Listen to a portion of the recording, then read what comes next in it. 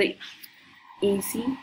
If we wish to calculate the charge, stored charge at a function of time, then QPT is tau P into I e to the power T by tau P. In quasi-static approximation, Vt is Kt by Q natural log I tau P over QALP Pn e to the power minus T by tau P plus 1. Reverse recovery transient. A reverse current larger than saturation current can flow in the junction during the time required for readjustment of the stored charge. The reverse current is minus E by R. If we wish to calculate the time delay, then time delay is tau P. Tau P is the Carrier lifetime of a proton, natural log of 1 plus IF over IR. The capacitance of PN junction will be equals to dQ over dV. There are two types of capacitance: junction capacitance at the transition region and stored capacitance at the edge in reverse bias condition.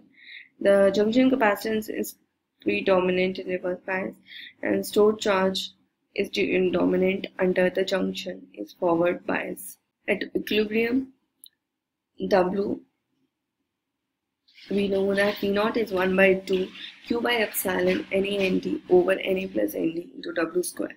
Okay, and if there is a positive voltage, then we subtract that voltage from the potential, contact potential.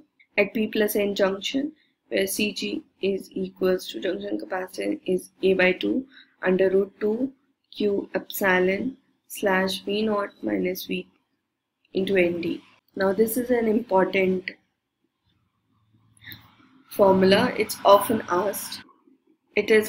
asked in examination to calculate junction capacitance or the transition capacitance or a capacitance in forward reverse bias condition.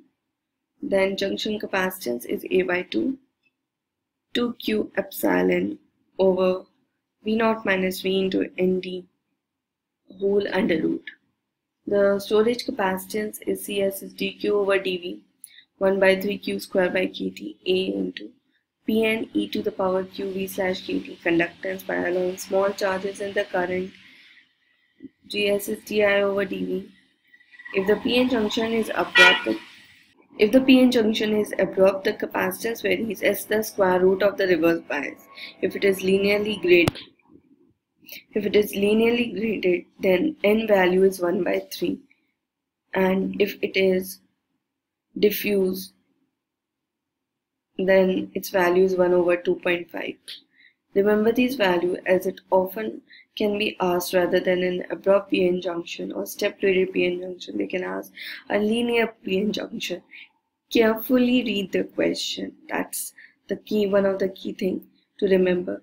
Read the question properly in gate examination. So moving forward, we get the junction capacitance is directly proportional to VR to the power minus N.